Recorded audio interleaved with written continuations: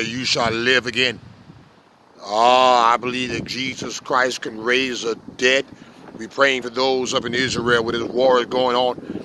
I believe God can raise the dead from the streets, from the morgue, from the body bags.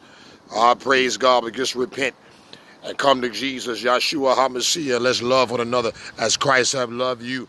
I believe that God can make you live again. Whether you're going through your emotions, or your mind, or you're schizophrenic, or you want to take a drug overdose, all you need is the Holy Ghost. You can live again.